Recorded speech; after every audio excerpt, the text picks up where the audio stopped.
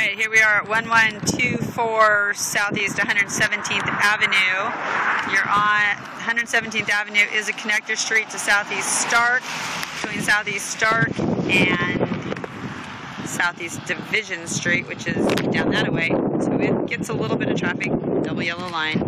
The house here is stucco. It has architectural comp roof on it. It has vinyl windows. It does not have a garage. That's my daughter's car. So we're going to kind of walk through this house a little bit, kind of get a feel for the layout. Covered little porch. It has tile and little planter boxes. Newer door. Has pergo floor. Window at the front of the house. Window on the side of the house. Zonal heating there. Little wall cadet heaters. It has a fireplace and a little coat closet there by the front door where I just came in. So just a main room here. It's the living room. Coming over here through an archway. This is a very similar layout to my husband's little house that he had 25 years ago. So this is a little tiny dining nook with a window that is on the driveway side. And the back door with a glass door in it. Small little kitchen with newer cabinetry, tile backsplash, tile counters. Looks like it is a vinyl tile floor. Little range tucked in there. Look, it's got a stainless steel fridge. And the listing says, freestanding refrigerator and freestanding range are included. That's not bad. Anyway, not a lot of room. It's got a built-in microwave. Cabinets, just okay. Oops, am I still recording here?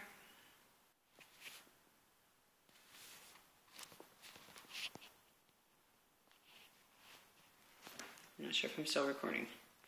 Not sure what happened. Let's stop it. There we go. I guess we're still recording. I touched the screen and did something funky. So what the listing agent said last night is the odd thing about this house, or one of the odd things, is that the washer and dryer hookup are right here on the outside of the house.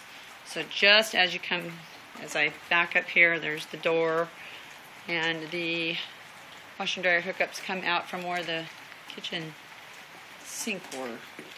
Well, the kitchen sink is on the inside wall. So those come out from the wall. There's the plug-in. It looks kind of funky. It's a large covered porch area with a little shed in the back. The driveway pad comes out to the backyard. There's the car again. So it's got a long concrete driveway pad. Small backyard, relatively private. You can see the neighbor's house to the north. And there's a fence to the side. There's a door over here, but I'm guessing it just goes to the side yard. Look, and then it goes to the side yard. That's kind of crazy. And then the side of the house over here, and a big tall house next to it to the south. That's interesting. All right, let's go back. This is kind of unusual. So I'm going to be doubtful that was ever installed with permits. I should run the check on portlandmaps.com real quick. We'll do that later. Let's go check out the bedrooms quickly.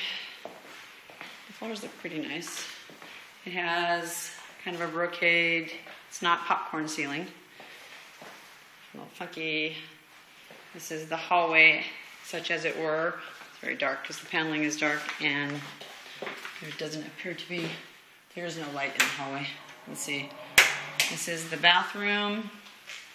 So it has, looks like it has, it's actually vinyl floor. That looks like tile. Pedestal sink. Tile backsplash. So it's just your basic little bathroom, not a ton of storage other than what's above the the toilet because the pedestal sink, you don't have a cabinet. All right, let's see what we have. We have 2 bedrooms here. This looks like it's going to be the bigger of the 2. So you have laminate floors again. You have a cadet space heater that is interestingly popped out from the wall. That wall? I don't know if the wall is full width. That's kind of odd as well. So this is the bigger bedroom, and this is at the front of the house. So you've got the street noise potentially coming into this room. The closet, oh, that's interesting as well. So when we were in the living room looking at the little louvered door that was right by the front door, that's the coat closet, is effectively open into this first bedroom as well. So it's kind of, and then that is pretty much the closet. It has an angle in it, so your coat closet on the other side is also your bedroom closet on this side, and that angle, there's an angled portion of the closet, that's where the hallway was. Some interesting angles.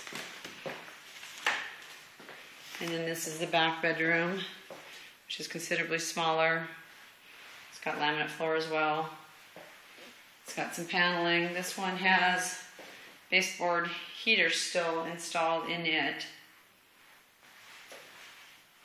The depth of the exterior wall is pretty decent here. I had sold a listing down, or I had a buyer who bought a house down in Southeast, down off of 39th and Hawthorne area, that the whole exterior wall was probably about 3 inches thick, so it wasn't even built with 2x4 studs.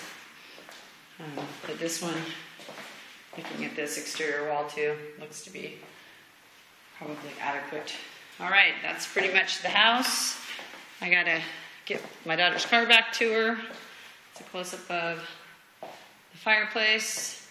And again, that's the coat closet from the living room that extends into the closet in that first bigger front bedroom. So pretty much that's the hallway to the bedrooms.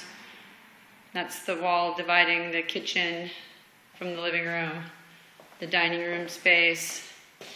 The refrigerator is right there as you come into the dining space. The stove next to the refrigerator. The sink against an interior wall. The window there that would be above where the washer and dryer are. And then the rear exterior door. That's it. Talk to you later. Bye.